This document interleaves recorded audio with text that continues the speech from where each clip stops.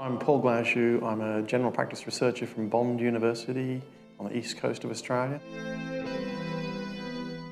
Show more spine means show more backbone in trying to counter overdiagnosis and to stand up to the pressure from vested groups trying to push a particular definition of disease, particular treatments.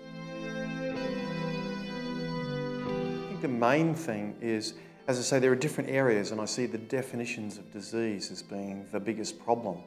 So for your campaign, what's the definition of osteoporosis? What's the disease we're actually trying to treat? Osteoporosis is just one risk factor for fractures, and it's been largely defined in terms of a healthy 25-year-old, as has chronic kidney disease and other conditions where we think everybody's got to stay young forever.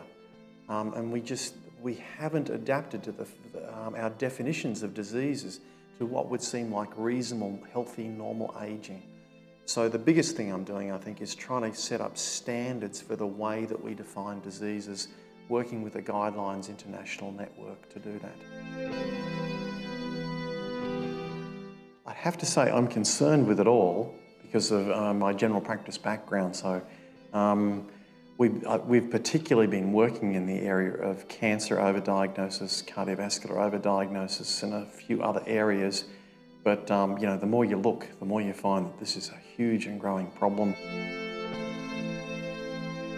Well, so there's different types of overdiagnosis. The cancer overdiagnosis is largely overdetection.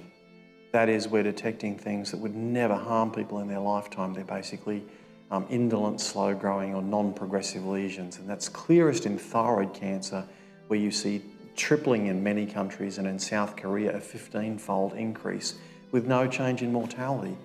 So that was one of the things I was speaking about as well, was the potential pool of cases that you can detect that would actually never do anything to people in their lifetime. These are harmless things that we've, in a sense, misidentified as being cancers in the sense of an aggressive thing that's going to kill you.